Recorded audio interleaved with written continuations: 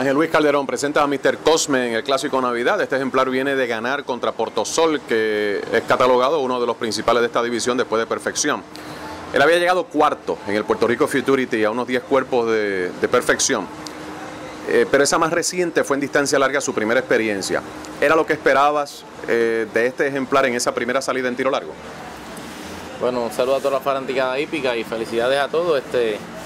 Sí, yo esperaba eso de este caballo. Este caballo yo siempre he estado esperando las distancias que lleguen. Entonces yo siempre he pensado desde Potro que mientras fuera pasando el tiempo y la distancia, este caballo vaya madurando, iba a ir mejorando por carrera. Y este caballo, yo estaba contento con la carrera de él y satisfecho con la actuación de él. La carrera en el Futurity, ¿qué te pareció?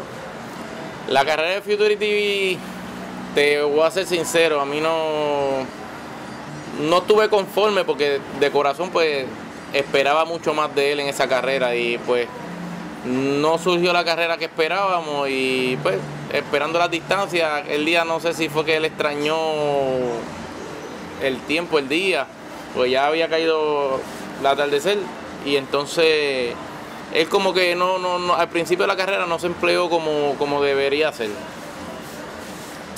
Y su actuación, la más reciente en distancia larga, él todo el tiempo ahorró terreno y entrando ya a la recta venía buscando la delantera.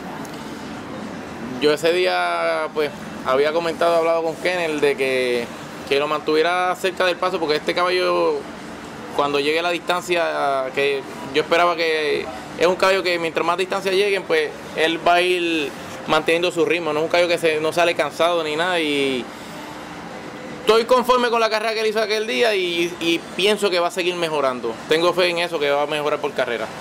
Ante lo cerca de esa más reciente, ¿no ha sido apretado en los trabajos? En los trabajos yo siempre pues no soy persona de briciarlo tanto porque él no es muy trabajador, lo he mantenido con playa, él mantiene su respiración, los galopes salen muy bien. Le he dado sus galopes largos y yo entiendo que con eso él siempre me ha trabajado y me ha corrido bien, ¿sabes? Yo creo que no debe hacerle falta algo más. ¿Qué esperas de esta participación en el Clásico Navidad ahora a más distancia, milla y 16, que es una distancia más larga que la que corrió en la última? Bueno, yo, como te digo, vengo trabajando con él para esta carrera. Yo sé que el caballo fuerte de la carrera es Perfección, es el caballo que hay que ganar, se ganó muy bien aquel día en el Clásico.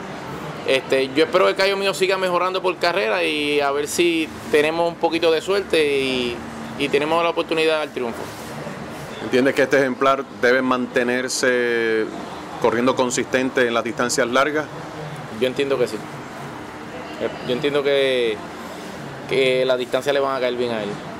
Y ahora para cuando vengan las carreras de Triple Corona, pues digamos que si la salud le ayuda, estaría presente. Siempre y cuando pues se me mantenga sano, en salud, no tengamos problemas en nada, pues yo espero que se mantenga en salud y tengamos la oportunidad de llegar a esas carreras importantes allá.